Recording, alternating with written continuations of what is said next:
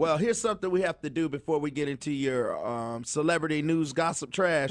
Since we are an international show, we have a listener on the line, a good friend of the show named Dan from Honduras. He's calling us live from Honduras. Dan, you're on Real Radio. What's up, buddy?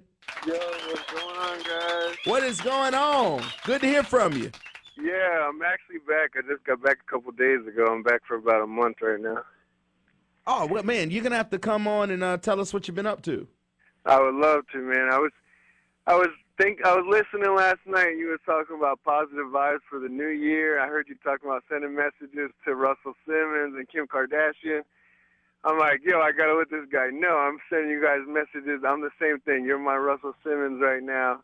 Hey, well, Dan, man. I love you guys' show. You know what I'm saying? So when I get back in town, that's the first thing I want to do is try and get a hold of you guys. Well, Dan, I apologize for not being in contact with you, but we still believe in what you're doing, man, and we'd love to have you back on so you can tell us, give us an update. I know you have a ton of great stories. It's a totally different, where I'm at right now is totally different, and you guys, just that one night talking to you guys helped me out a lot. I've had a lot of listeners from your shows calling up and, encouraging me. I got one guy that's a listener that's helping me volunteer his time doing the website right now.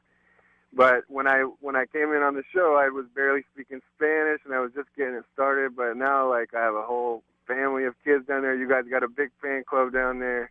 Yeah, you should. One of the recent videos that he sent was all these kids just chanting SBK. Yeah. That's awesome, man. We gotta have to. Hey, Dan, hit me up on Facebook. We're gonna make an appointment and get you in here next week because we got some stuff that we want to give you to take back with you. Yes, that'd be awesome. All right, Dan, we appreciate it, man. Keep doing your thing.